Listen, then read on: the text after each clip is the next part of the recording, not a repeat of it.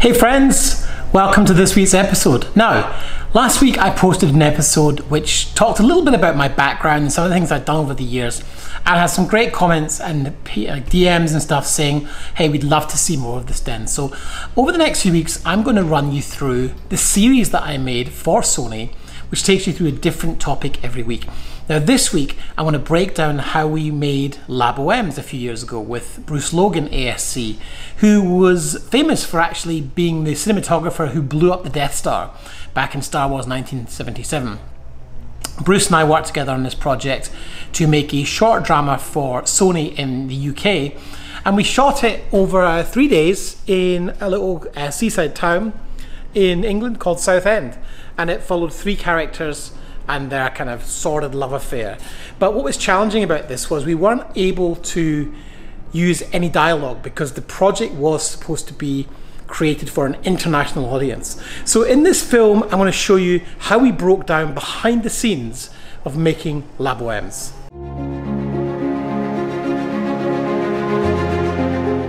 Hey again, just before I get into talking about the process of behind the scenes with LabOMs, I want to start by saying drama is not my first skill set. In fact, I've mostly filmed reality, documentary, corporate, more of a documenting style of production. But I had an opportunity to work on a drama, and so I thought, why not? I think as filmmakers, it's really important to push yourself and do things that are out of your comfort zone. I first met Bruce Logan ASC whilst working on Revenge of the Great Camera Shootout, which was a camera test, and subsequently being featured in the documentary Shadows and Light. And Bruce and I became great friends, and if you don't know who Bruce is, he is a cinematographer, American Society of Cinematographers endorsed, and as well as shooting 2001: A Space Odyssey, he filmed the explosion on the Death Star from Star Wars, the original movie. So we became great friends, and an opportunity arose for me with Sony in Europe to produce a film to showcase some of their cameras at the time. And so we decided to put together a short drama. So Bruce wrote a script, and then I went about organizing locations. Now this entire process happened very, very quickly, probably in the space of 6 weeks from start to finish. And so I flew Bruce over from LA into London, picked him up from the airport, and we immediately went out on location scouts. So I had an idea of the kind of locations that Bruce wanted to use. And one of those locations was Piccadilly Circus in the centre of London. And I was like freaking out thinking, how are we going to get permission to film at Piccadilly Circus? In actual fact, it was one of the easiest places to film and get a permit for in any location I filmed anywhere around the world. So the first lesson here is ask. It's amazing how many times people will say yes as opposed to no. Now you have to have things like the appropriate insurance in place and fill out the correct documentation. But the number of times I've had a yes over a no is amazing. So always ask permission. The second tip I want to give you about filming a lower budget, fast turnaround drama is your locations can do a lot of the heavy lifting for you. I think we paid about $100 to film at Piccadilly Circus, but it's Piccadilly Circus in London. It is an incredible backdrop, and so when you're on tight budgets, use the budget you have available to buy the best locations you can, because a great location will do a lot of the work for you in setting the scene. And a great location doesn't need a lot of set dressing. It doesn't need a lot of additional support to get it to look good.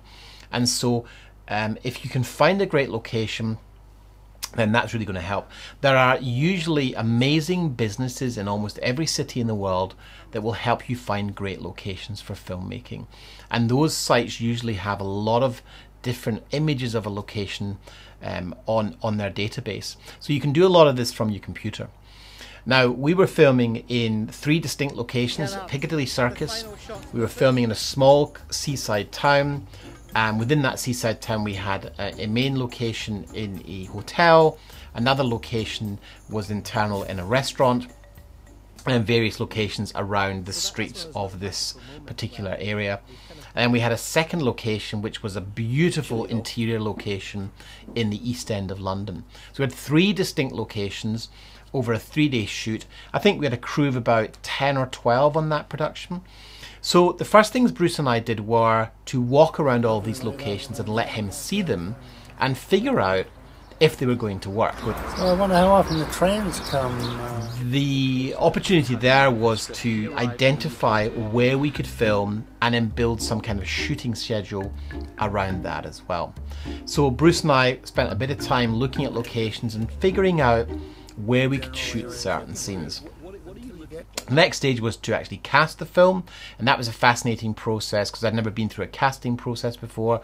We again spent some money on casting directors and had a number of actors come in and try out until Bruce found the 3 characters that he felt would work the best together. And that process was fascinating because that involved a lot of just trying different combinations of people out. Now, after that process, we set up the contracts and the agreements, started booking crew, and then the shoot itself happened over a 3-day period. Now, one of the challenges with filming outdoor exteriors is you don't have any control over the weather. And on the very first day of our shooting, it actually snowed, and that was not part of our plan. So we went to the hardware store, got brushes and salt and brushed it off the streets so we could film this scene. Now, this was a really fascinating project because, as I said before, I hadn't shot drama before, and Bruce is a Hollywood director. So I felt under enormous pressure to get it right. So I was very much the cinematographer on this production. We had a first assistant director who ran the script. And so what a first assistant director will do is take the script and the shooting schedule and make sure we stick to time, because as creatives, it's very easy to spend longer than we need on a particular shot. Now, it was such a great experience working with Bruce, and we had some incredible actors as well.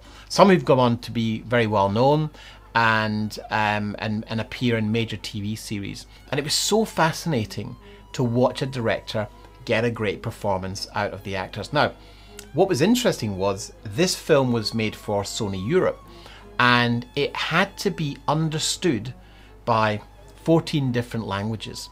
And so what we did was we did the film with no dialogue. So the entire film was acted with 0 dialogue. So we used great sound design, some great music, and the story was told by the actors' eyes and performances. So, you know, you don't need to go and have a complex script with lots of dialogue to tell a great story. We used a number of components in this film: time-lapse, multiple locations, interiors, exteriors, handheld, jib shots, tracking shots, albeit primitively using a wheelchair. We wanted to create some really emotive and engaging techniques, and it was an incredible experience. It's a film I'm very proud of. It's a film that I think it was a great experience to be able to have that opportunity to work on a drama and learn the different pressures. So I think the lesson from all of this is I want to encourage you to put yourself in situations that you're perhaps not comfortable with, but films that you're not used to doing, and feel the pressure of what that is like, because it's where the growth happens. When you have that sense of fear and trepidation, that sense of not being sure if you know exactly what you're doing, that to me is where the magic happens. And it gives you such confidence because it always works. But you feel that sense of like you're learning something new, and sometimes that can be confusing, but that is just a sign that you're learning something new. So I hope you found this useful, and I'll make sure there's a link to the film below so you can have a look at the complete film.